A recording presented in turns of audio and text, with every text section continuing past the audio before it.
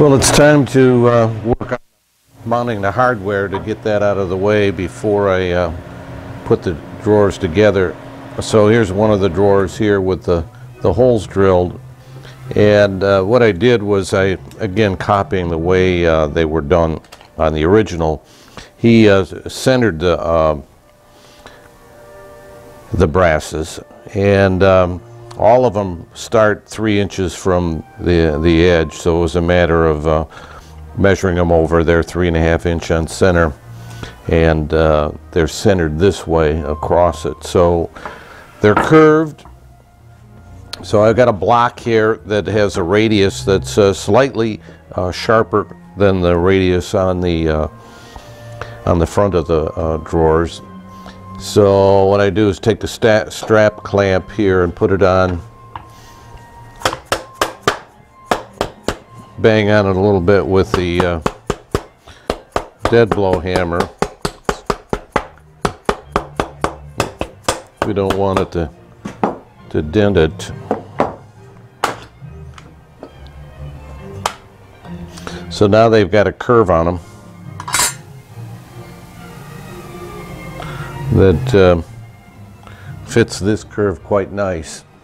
I have to take a look at the screen here. We'll zoom in a little bit so you can see that. So now it's a matter of putting on the posts and handle or bail.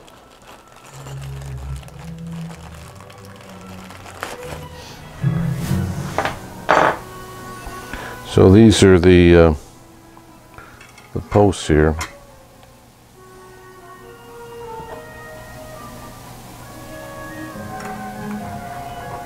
And they're square at the top.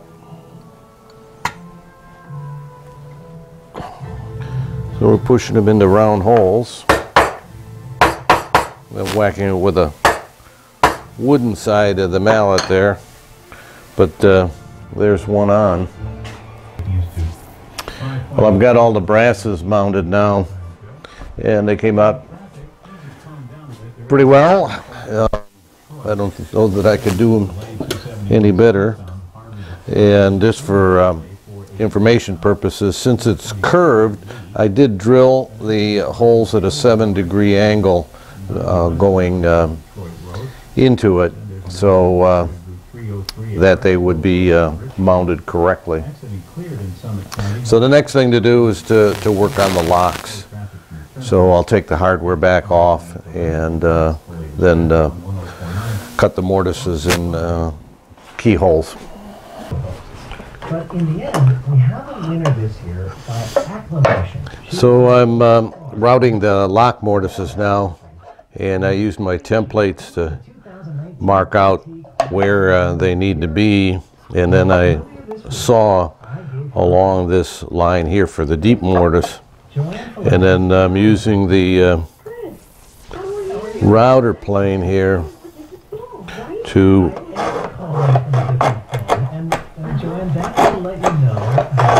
keep it nice and flat, and it doesn't take long to get down to the bottom. This will have to be flattened. There's needs to be a mortise here equal to the thickness of the brass, so that's what it'll slip into eventually. But this jig keeps the router plane square to the surface, because there's no flat surface on the back of these back of these curved drawer fronts. So that's what we're doing here.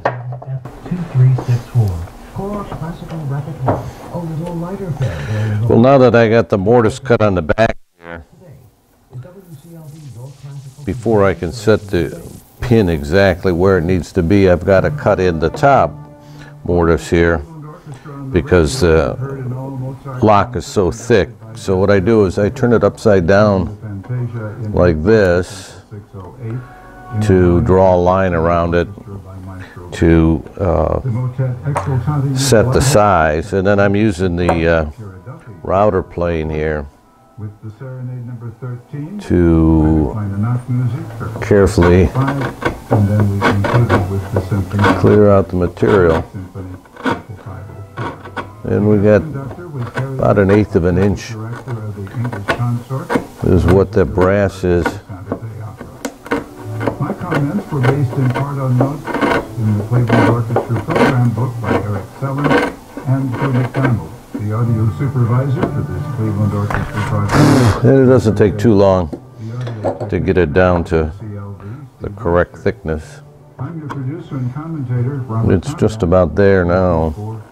One or two more passes. The Cleveland Orchestra originate with WCL resources in Northwest Ohio. That should do it. Of the drop-off prices and advocated for ways to improve high school graduation rates. Now, in partnership with the Corporation for Public Broadcasting, we're continuing Yep. that initiative through American Graduate Getting to Work. We focus on jobs and a pathway to success.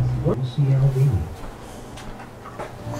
So now that I've got all the mortises in, so we got a top mortise and the shallow and deep mortise here. Hopefully the lock fits in there.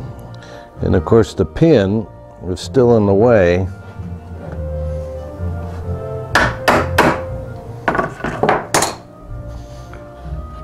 But that's how I mark where the pin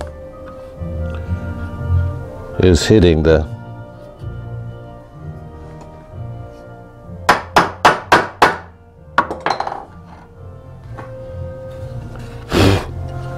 So now we have a spot that we can drill. So this is the pilot hole.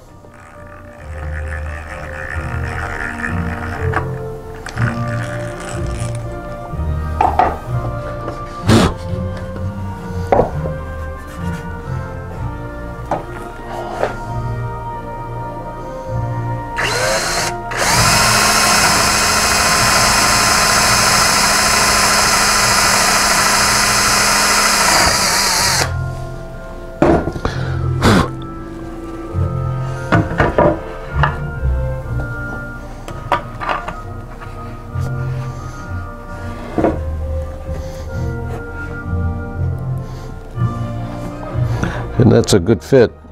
So it's flush up top here and flush all back here.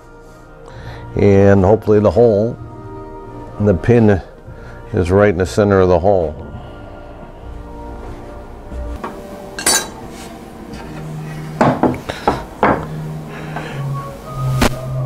Well, I've got the lock mortise now cut into the back, and it fits in there just so. So we're pretty good. And then I drilled the hole from the front here for the pin.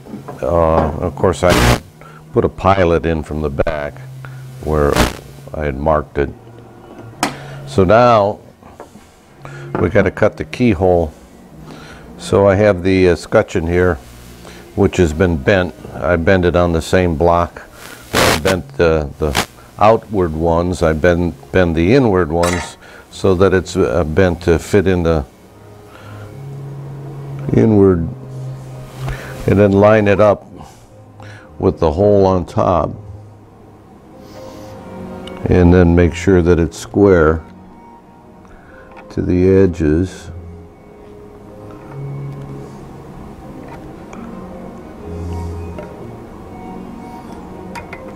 There. Now it's straight.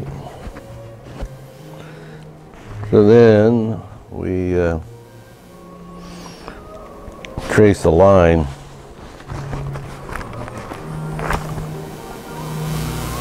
where the keyhole is.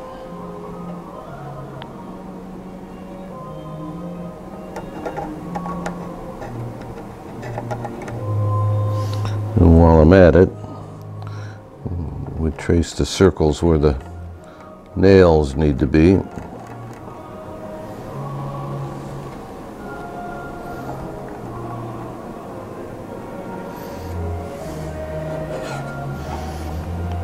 That should do it. So now I got to cut this out with a keyhole saw.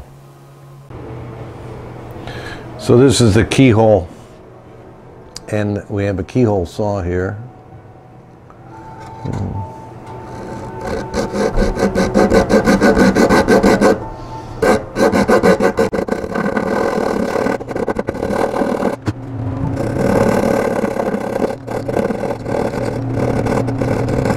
So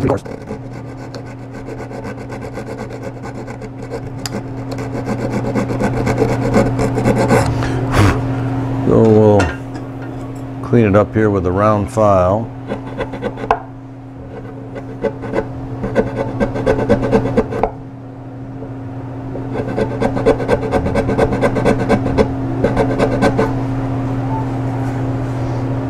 That's better.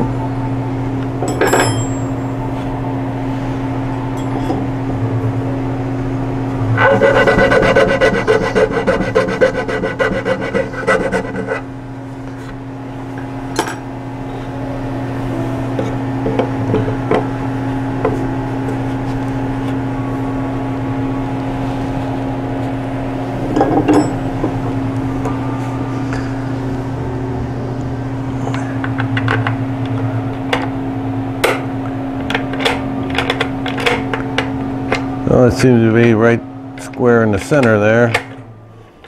So then I got to put the escutcheon on.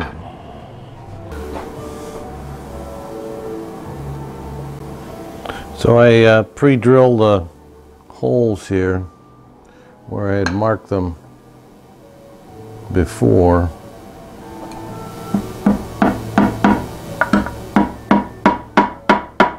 And I'm only tapping them in here a little bit.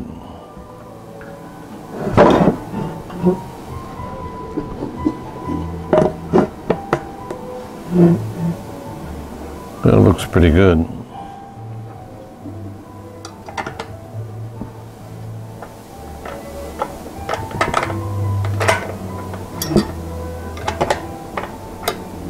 Seems to be just right.